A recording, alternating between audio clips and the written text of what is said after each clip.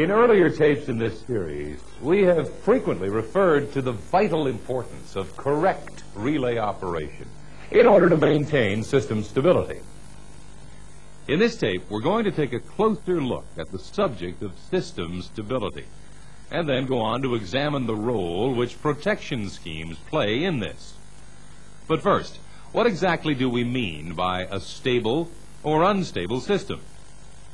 Well, in simple terms, we refer to the power system as being stable when A, the power demands and losses on the system are being adequately supplied by the power being generated. This may include some power being imported from a neighboring utility.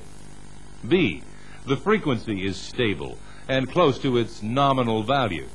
This is because power supply and power consumption are equal.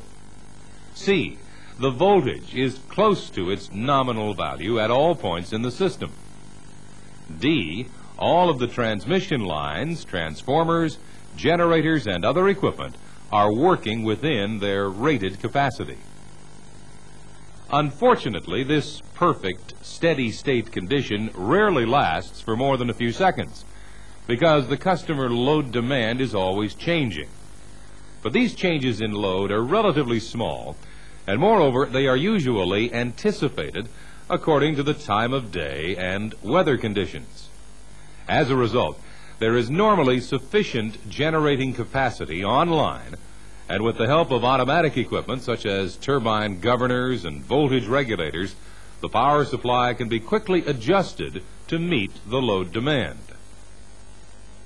Adjustment of the turbine governor's set point regulates the mechanical energy input to the generator and consequently determines the electrical output. This situation is the same whether the generator is driven by a steam turbine, gas turbine, or a water turbine. It may take several seconds for governor adjustment to achieve the required change in generation, but this is quite adequate for normal minute-to-minute variations in load demand on the system. Similarly, the voltage regulators are relatively slow to adjust the excitation of the generators and so meet the change in demand for reactive power. So even in this steady state, stable condition, slight changes are always occurring to the flow of real and reactive power along the transmission lines. Consequently, the load angle or power angle is also changing continuously. Now, what is this power angle? Well, in order to transmit power across a transmission line, in this example from bus 1 to bus 2, there must be a phase angle difference between the voltages V1 and V2 at each end. This is due to the inductive reactance XL of the transmission line. The resistance of the conductors is relatively small and is usually neglected in these studies. Let's look at a simple example of a single generator feeding a load through a single transmission line. If we consider the load demand at bus 2 to be at unity power factor, then the current is in phase with V2 as shown here. As this current flows through the transmission line, the inductive reactance produces a voltage drop, IXL, which is 90 degrees out of phase. As a result, the V2 voltage will lag with respect to V1. If the load demand at bus 2 increases, there will be an increase in current flow, so the voltage drop, IXL, increases like this. Consequently, the receiving end voltage, V2, lags further behind V1. The power angle, phi, increases as load increases. The value of the voltage drop, IXL, is approximately equal to V1 sine phi. Dividing this by XL, we can find the current. I equals V1 sine phi divided by XL. As power received is proportional to V2I, the amount of active power transferred along the transmission line is proportional to V1 times V2 sine phi divided by XL. Now, let's look at the situation from the point of view of the sending end, that is, this generator, or perhaps several generators feeding the same bus. Normally, the generator is feeding into a very large power system. In order to transfer active power along the line, the voltage at this sending end must be leading that at the receiving end. This is in accordance with our power angle equation. In order to transfer more load along the line, the power angle must be increased by advancing the sending end voltage. This is achieved by increasing the energy input to the rotor. Studying the power angle equation, we can draw several important conclusions. The amount of power that can be transferred along a line can be increased by increasing the voltage. Of course, increasing the voltage implies that the transmission line hardware, insulators, and so on must be upgraded. But it does show one of the reasons why high voltage and extra high voltage is favored for transmission. It also shows why it's important that voltage levels must not be allowed to fall during operation. Another clear factor is the line inductive reactance. By reducing XL, we can increase the power capability of the line. An obvious example of this is when two lines run in parallel between two buses, so reducing the total impedance by half. This allows us to double the capacity of the circuit. But let's look at this other factor again, the power angle phi. This curve shows the transfer capability of the transmission line with relation to the power angle between the voltages at each end. When there is no angular displacement across the line, there will be no power flow. As the power angle increases, so does the load transfer. For example, where the angular displacement between the voltages is 30 degrees, then the power transfer across the line is equal to the sine of 30 degrees, that is 0.5 or 50%. At 90 degrees, the sine of the angle is equal to 1, so the load transfer is now maximum. If the angle increases beyond 90 degrees, then the load transfer begins to fall again because the sine of the angle diminishes. So here is an important conclusion. In order to increase the transfer of power across a transmission line, the power angle must be increased up to a limit of 90 degrees. If the power angle exceeds 90 degrees, then the power transfer will be reduced, and the system will probably fall out of synchronism. For stable operation, the system operator loads the system in such a manner that the load angle across each transmission line is much lower than 90 degrees. Let's look at a simple example. Here, the line is operating at approximately 40% capacity. The load angle across the line is about 25 degrees.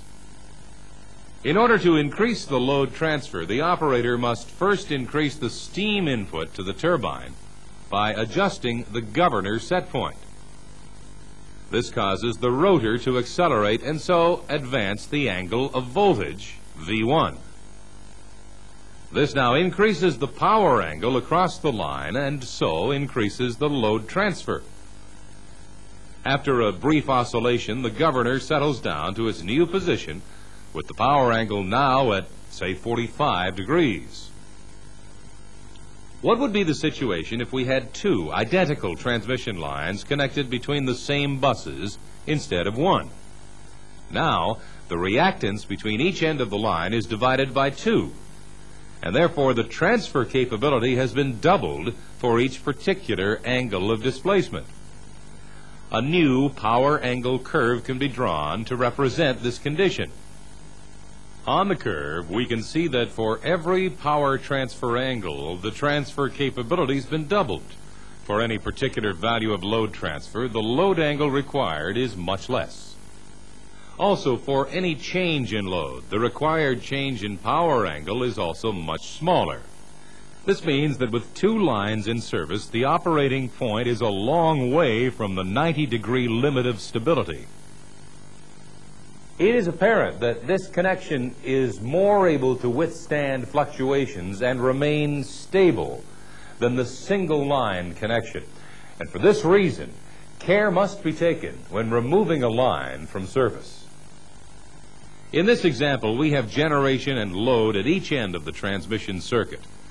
At bus 1, the generation is 8,000 megawatts, while the load is 7,200 megawatts. The remaining 800 megawatts flow across the connection, that is, 400 megawatts in each line, and this supplies the load at bus 2. 2,000 megawatts are supplied from the generator at bus 2 to feed a load of 2,800 megawatts. This curve shows the situation with the two lines in service. In order to transfer the 800 megawatts across the transmission circuit, the voltage at bus 1 must be approximately 25 degrees ahead of the voltage at bus 2. If one of the lines is switched out of service for maintenance, all of the 800 megawatts will flow across a single line. In order to maintain this same load transfer, the generators feeding bus 1 must advance in phase so that the voltage at bus 1 is now about 60 degrees ahead of the voltage at bus 2. With this large angular displacement, we are already approaching the stability limit of the line. In order to avoid this, the system operator would probably reduce the load transfer before switching the line out of service. But this may not be possible due to the loading around the system.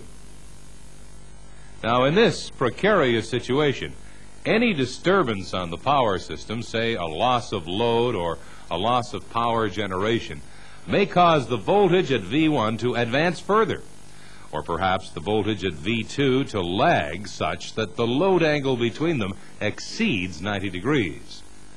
Beyond this point, the load transfer across the line actually decreases, so the generators at bus 1 accelerate in an attempt to increase the load transfer. This in turn increases their angle of lead even farther, so that the power transfer continues to decrease. At this point, the generator rotors are advancing on those at bus 2. When the rotor passes the 180-degree mark, it's now approaching V2 again, so it can be considered to be lagging. It is trying to catch up to V2. But look what's happening to the power curve.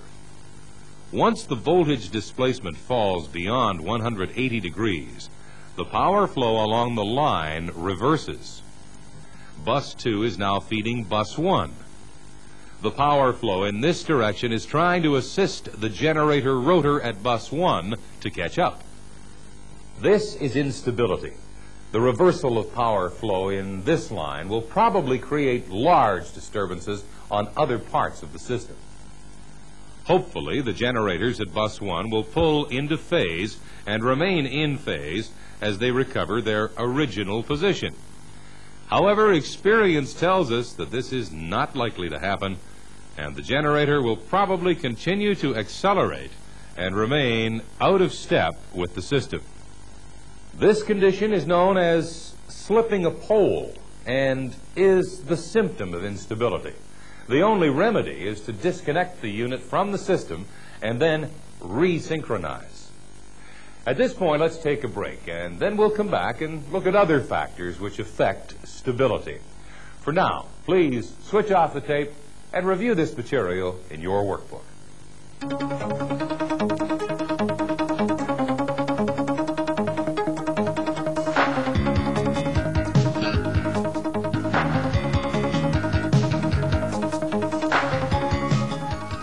In the previous segment, we saw that the voltage phase displacement between the two ends of a transmission line determines the amount of load transfer that can take place. Actually, the phase angle of the voltage at the sending end bus is determined by the physical angular position of the generator rotor, which is being driven by the prime mover, say a steam turbine.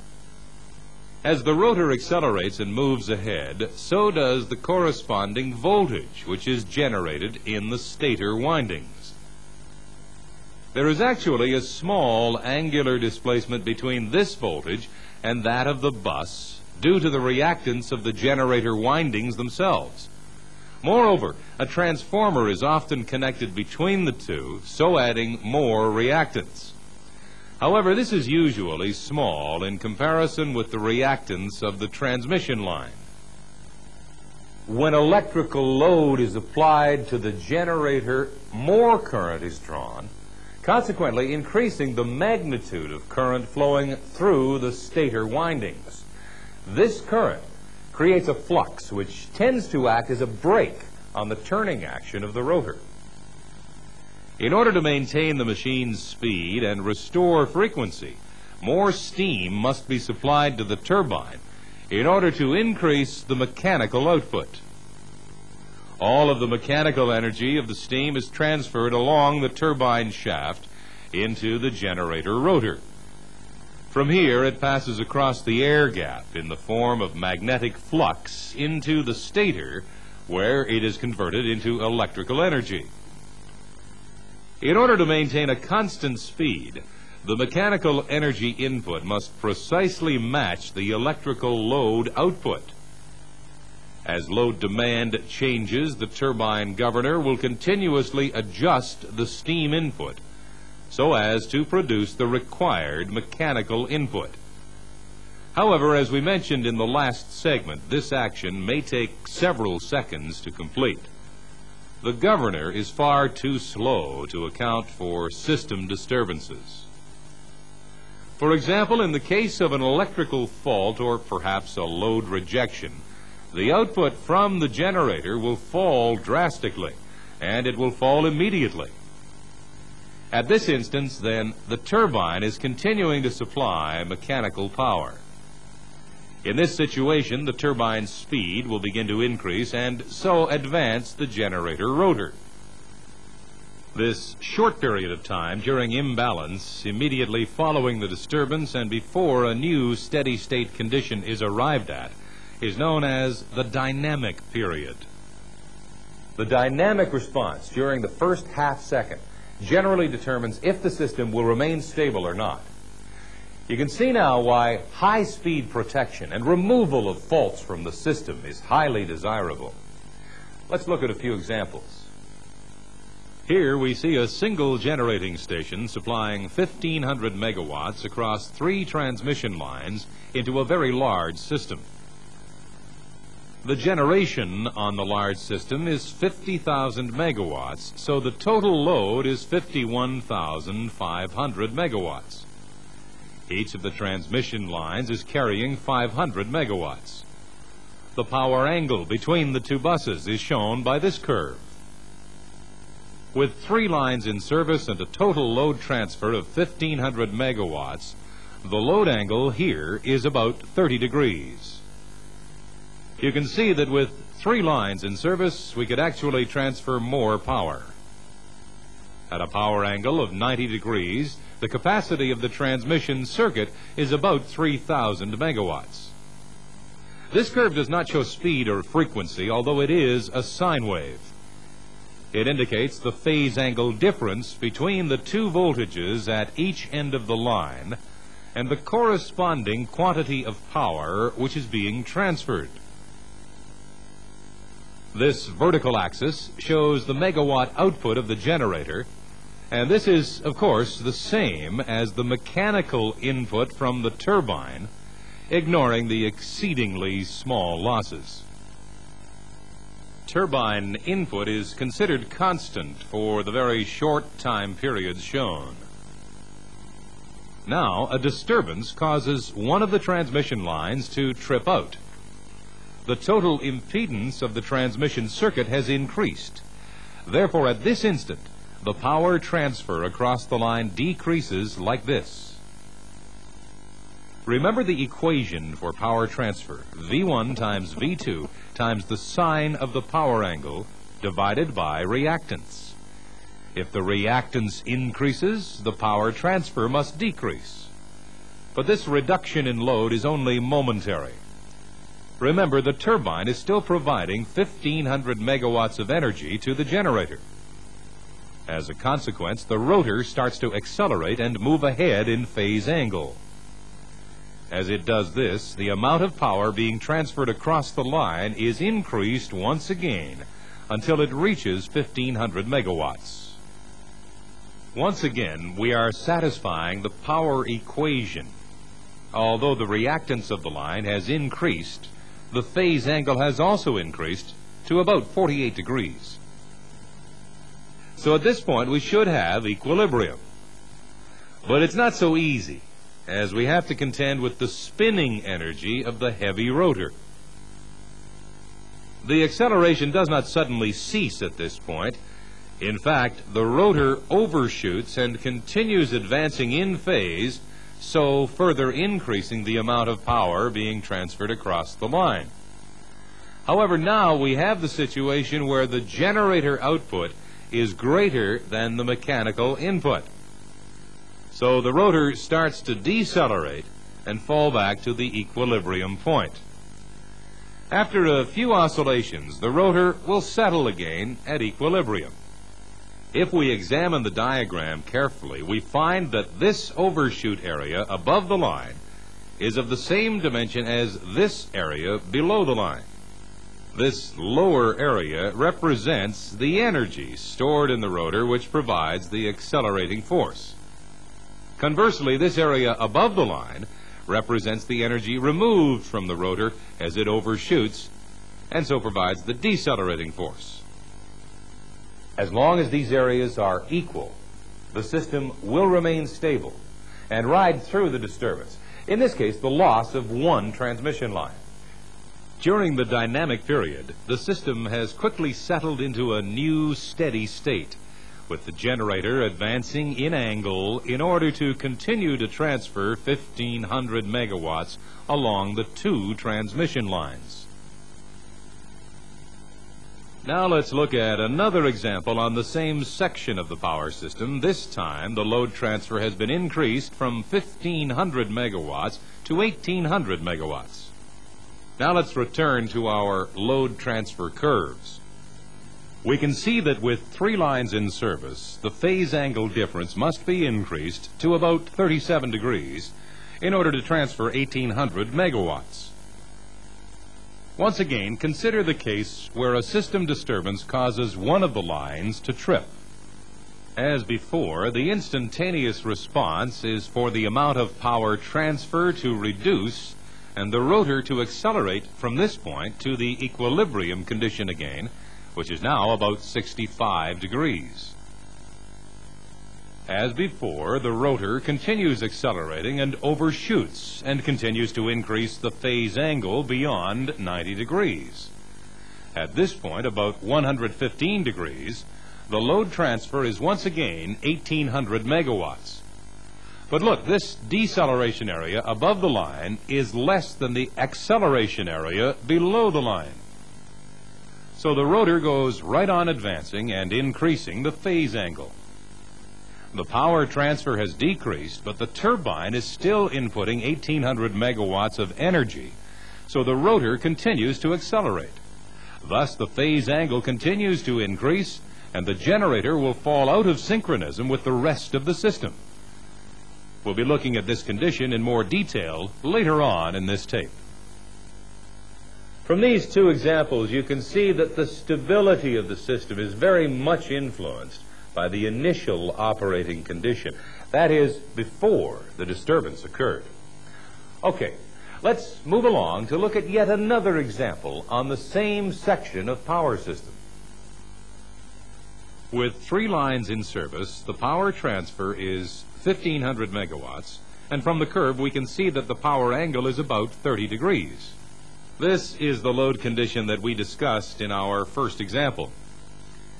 Now let's see what happens when a phase-to-phase fault occurs on one of the transmission lines.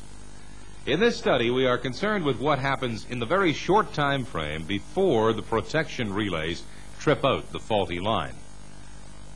As we know, a phase-to-phase fault will cause the voltage to fall to a very low level at the location of the fault.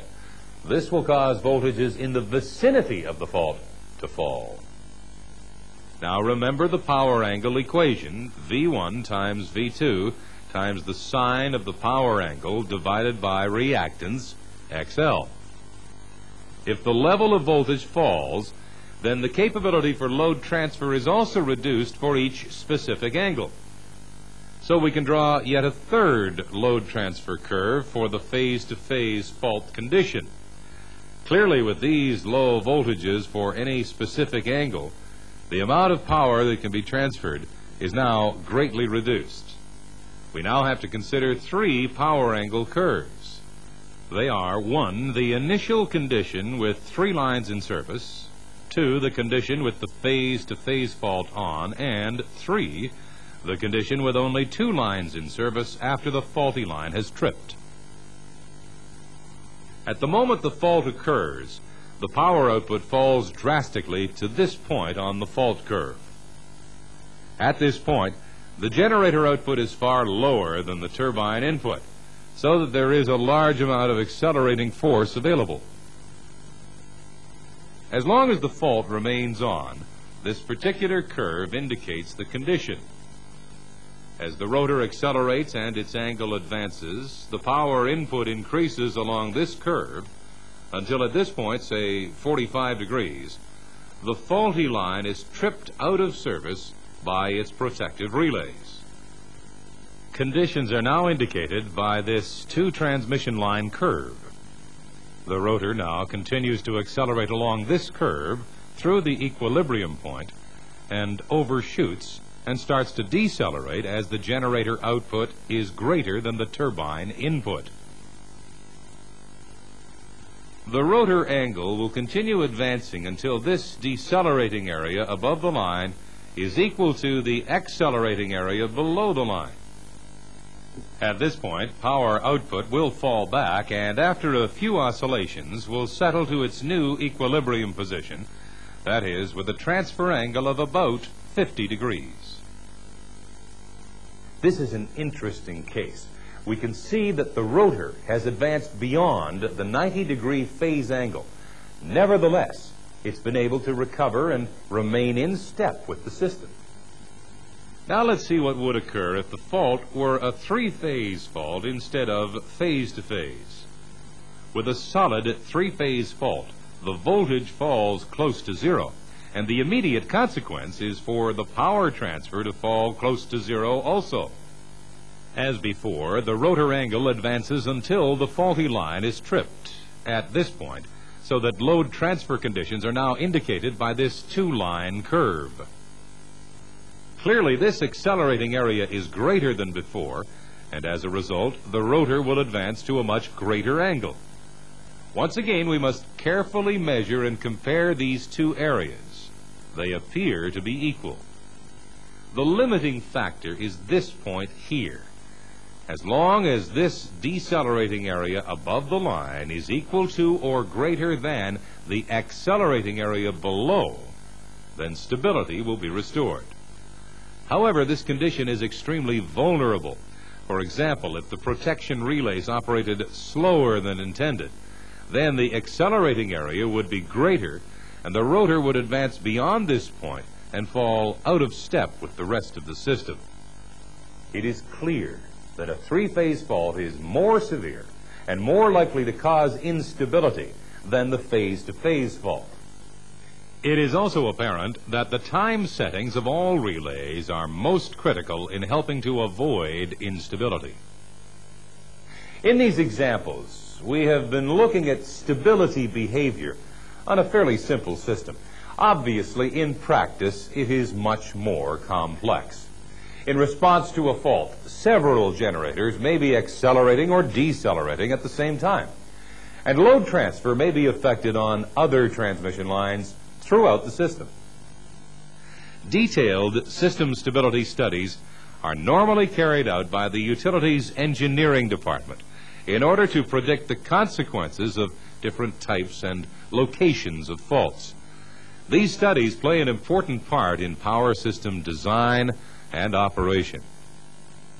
Obviously, protection schemes are a vital part of system stability.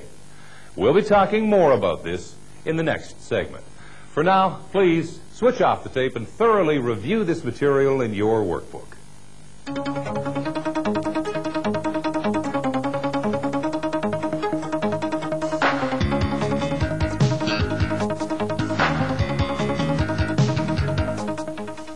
In the last segment, we noted that system stability can be improved by rapid clearance of faults.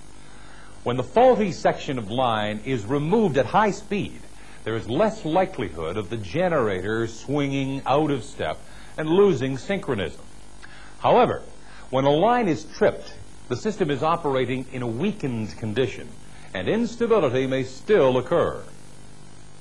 One way around this problem is to bring the line back into service again as quickly as possible by automatic reclosing of the breakers. This action is based on the fact that most faults on overhead lines are temporary faults caused by a lightning strike or high winds or other climatic conditions. We have already discussed this in earlier tapes. When the breakers are reclosed after, say, half a second, in most cases, the temporary fault will no longer exist.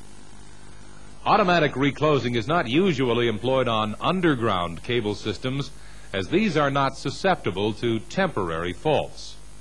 A fault on a cable system is usually due to a permanent fault in the cable itself. The type of reclosing scheme employed varies according to the function of the line itself. For example, is it a transmission line or a distribution line?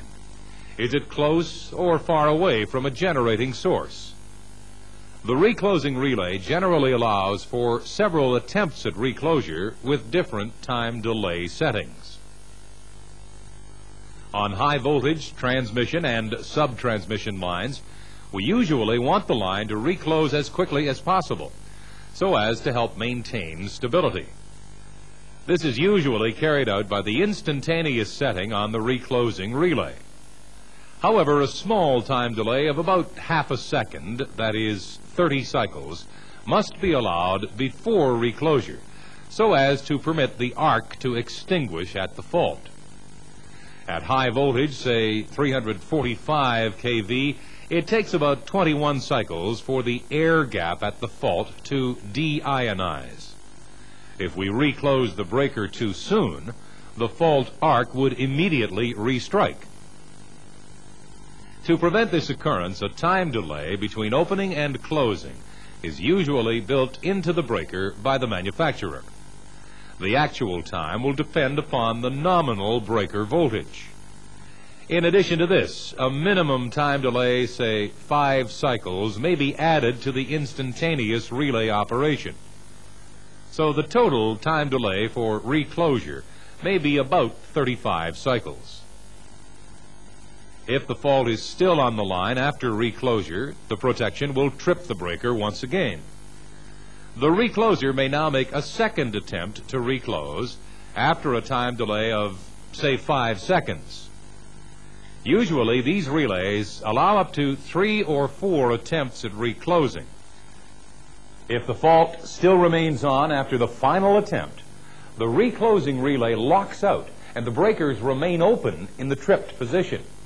The reclosing relay will only reset after the breaker has been closed manually or by the SCADA system to restore the line to service with the fault removed, of course. When automatic reclosing takes place, it is essential that both ends of the line remain in synchronism, or at least close to synchronism. This may not be the case, for example, with an interconnecting line between two power systems. If there is a large power flow over the interconnection before tripping occurs, it's likely that the two systems will rapidly move out of synchronism when separated. One system may speed up, while the other decreases its frequency. The phase angle between the two systems will increase rapidly, and they will not remain in synchronism. In this case, automatic reclosure cannot be used. However, in most power systems, there are many transmission lines operating in parallel. Hence, loss of a line will cause the load to transfer to others. In this situation, the two ends of the line will remain in synchronism, but there may well be an increase in phase angle between the voltages at each end. We have already seen the reason for this in earlier segments of this tape. Indeed, this is one reason why reclosure should be as rapid as possible. Incidentally, in order to obtain high-speed reclosing, it is essential that the temporary fault is cleared by high-speed simultaneous tripping at both ends of the line. This means pilot protection must be used. In this case, high-speed reclosing will be virtually simultaneous at both ends. But remember, if it's necessary to take the pilot protection out of service, it's also necessary to block the high-speed reclosing action. We may run into phase angle problems where the first reclosing attempt fails and the line trips again. The relay then attempts a second reclosure with time delay. In this situation, the phase angle between voltages at either end of the line may be quite wide, and reclosure at this point could cause a shock to the system. How can we get around this? Well, one method is to apply only single-pole tripping and reclosing. Experience shows us that most temporary faults occur on one conductor only, giving us a single phase-to-ground fault.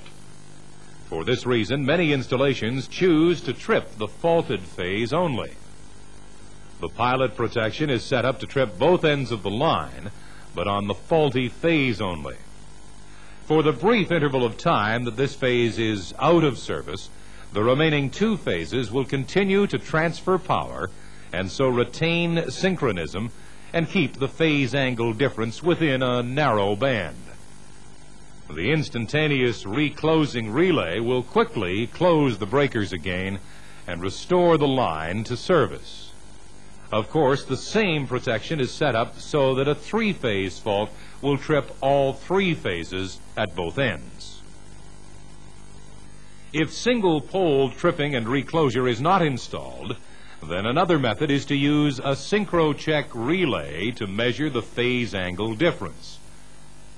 In this arrangement, reclosure takes place first at one end of the line only, while the synchro-check is performed at the other end.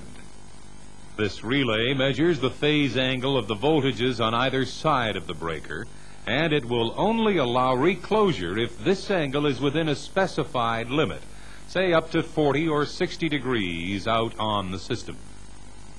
Yet another way around this problem of reclosing into a large phase angle difference is to eliminate the second and subsequent reclosing attempts altogether. I am sure that you will find on your system many transmission lines which have reclosing relays, but some of these are limited to only one instantaneous attempt at reclosing. If the breaker trips again, the relay locks out. There are even limitations to the application of the instantaneous reclosing arrangement. This is where the transmission line is located close to one or more large generators. The shock to the generator of suddenly rejecting load, then applying load again, could conceivably cause mechanical stress and ultimate damage to the turbine and generator rotors. For these reasons, and to preserve system stability, instantaneous reclosing relays are usually not installed at locations close to a generator. We can see that the application of reclosing relays depends upon the system location and the specific system. We have mentioned in earlier tapes that when reactors are installed, they are usually connected directly to the transmission line. In this case, automatic reclosing should not be applied. This is because a fault in the reactor is more likely to be permanent than temporary, and we certainly do not wish to reclose and re-energize into the internal fault of the reactor. The same thing goes where a transformer may be directly connected to the line. For distribution feeders, the breaker in the substation is often fitted with a reclosing relay. The first reclosure may be instantaneous, but the second, third, and fourth will each have a time delay of 10 to 20 seconds. In setting the reclosing relay, it's necessary to know the types of load which are supplied by the particular feeder. For example, the feeder may supply an industrial load which includes large induction motors. Reclosure must be delayed until the motors have time to run down and reduce their residual voltage to less than 1/3 of rated.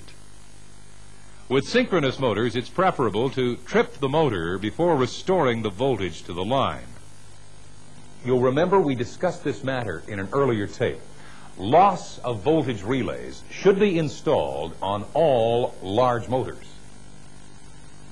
An even more difficult situation arises where the industrial consumer also generates all or some of his power requirements, and these generators are synchronized into the power system. In this situation, reclosure of the feeder would not be practical, as the two systems would now be out of synchronism, and some damage may occur to the customer's machines. The customer's generator should be tripped before any reclosing takes place on the feeder breaker. On most feeders, there are a large number of fused taps supplying different customers. The protection scheme may be coordinated so that if a temporary fault occurs downstream of any fuse, the feeder breaker protection will operate first. It will instantaneously trip the breaker and then instantaneously reclose again. If the fault remains on, that is a permanent fault, the breaker will not trip the second time, as the instantaneous protection is now blocked. The second attempt at reclosing is delayed sufficiently for the local fuse to operate and clear the permanent fault. Again, you'll remember we discussed this when we looked at coordination in an earlier tape. On distribution systems, another more direct reclosing arrangement is often used in addition to the reclosing relays that we've been talking about. The device in question is known as a recloser, and it is usually installed in the line itself at some remote distance from the feeder breaker. Several reclosers may be installed, particularly at points where different sections are tapped off. The recloser is essentially a switch with limited capacity for interrupting fault currents. This is acceptable because very high levels of fault current occur closer to the feeder breaker, which has greater interrupting capacity. However, further down the line, fault currents are less, and the local recloser will clear that section of line and then attempt to reclose. The operation of the recloser is mechanical, and usually up to 4 attempts are provided with time delay settings between each attempt. Again, all of the settings need to be coordinated with other protection devices on the feeder, particularly the feeder breaker. Actually, the operation of reclosers on the distribution system does not really affect the stability of the power system very much. They are installed with the objective of reducing outage time to the customers. However, on transmission and sub-transmission systems, it's clear that reclosing schemes can help retain stability of the system and reduce the likelihood of generators or parts of the system falling out of step. But unfortunately, instability can and occasionally does occur. In the next segment, we'll be looking at protective schemes to assist the system in such instances. For now, switch off the tape and thoroughly review this material in your workbook.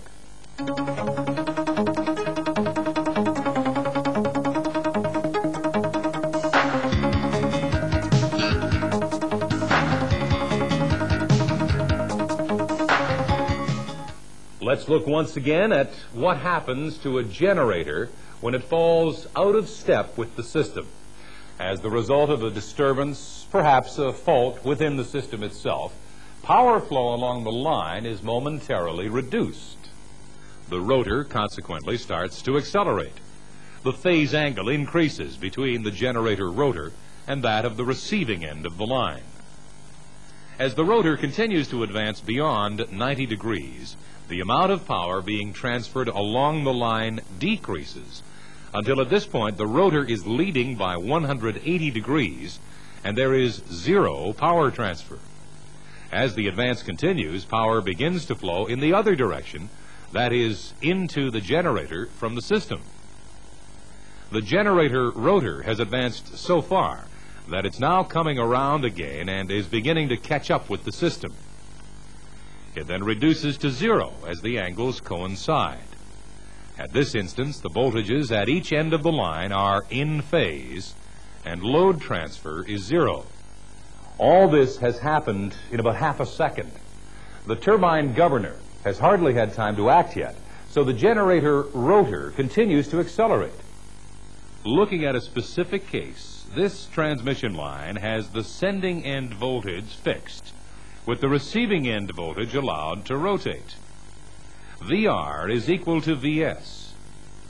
Under an out-of-step condition, the locus of VR is a circle.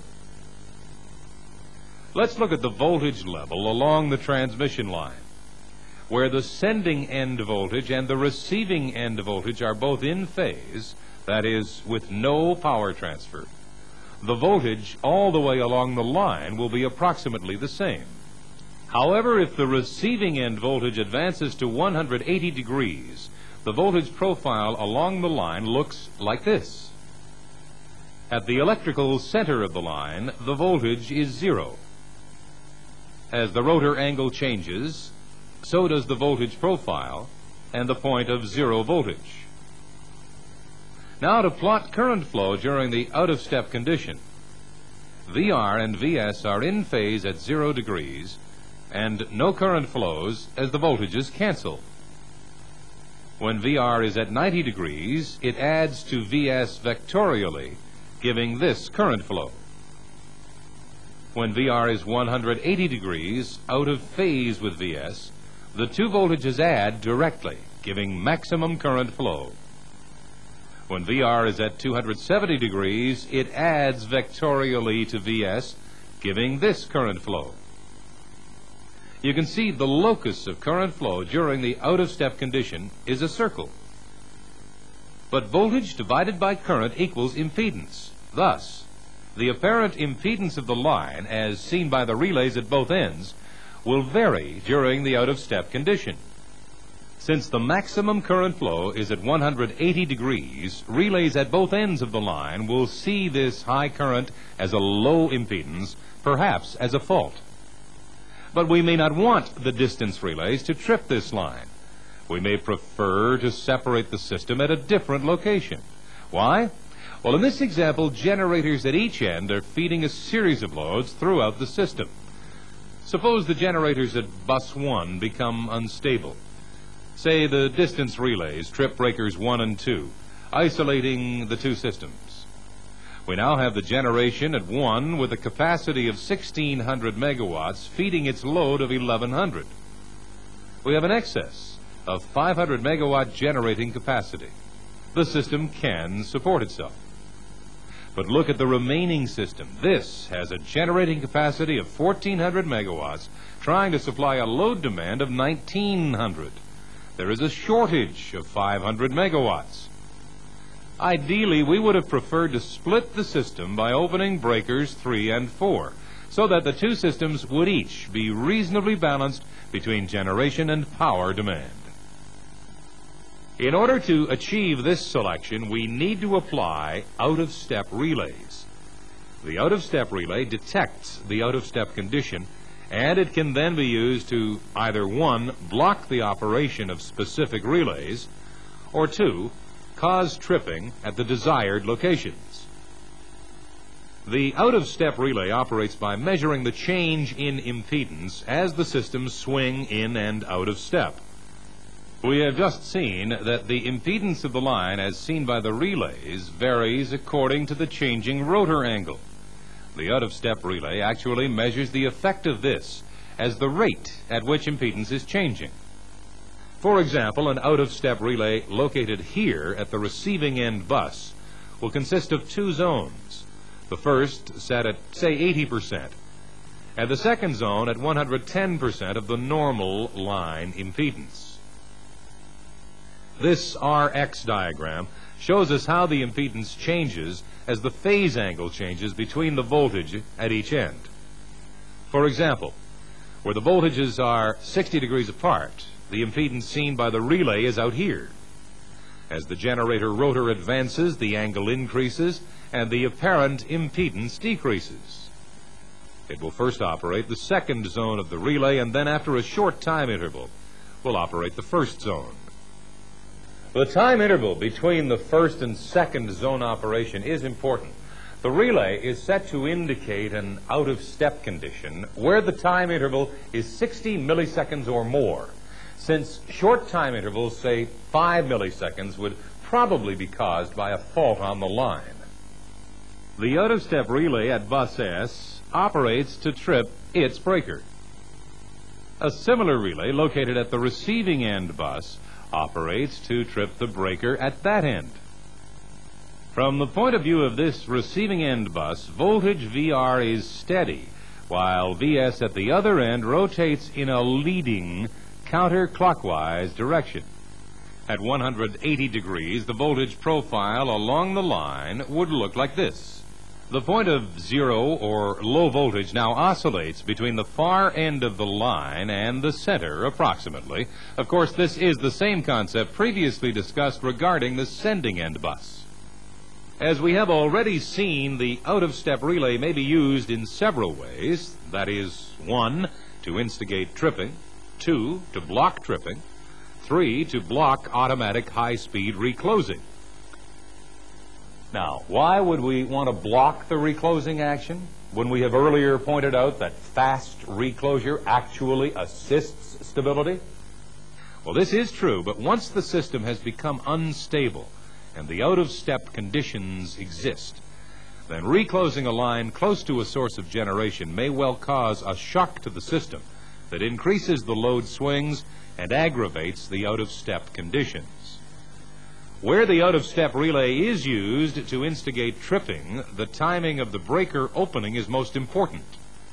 If the breaker is opened at the precise moment where the two voltages are 180 degrees apart, then an exceedingly high voltage will exist across the breaker contacts, and this could cause breaker damage. For this reason, when the out-of-step relay detects the out-of-step condition, it will delay tripping until the measured impedance starts increasing again. That is, moving through the first zone and out into the second zone again. The impedance increases because the current flow in the line is now decreasing again as the swing continues. At the receiving end, voltage is now beginning to close in on the sending end voltage and so reduce the angular displacement. It's clear that the application of the out-of-step relays varies for each specific condition and location throughout the power system. You should take time to examine the installations in your own power system and work out with your supervisor the rationale for each case.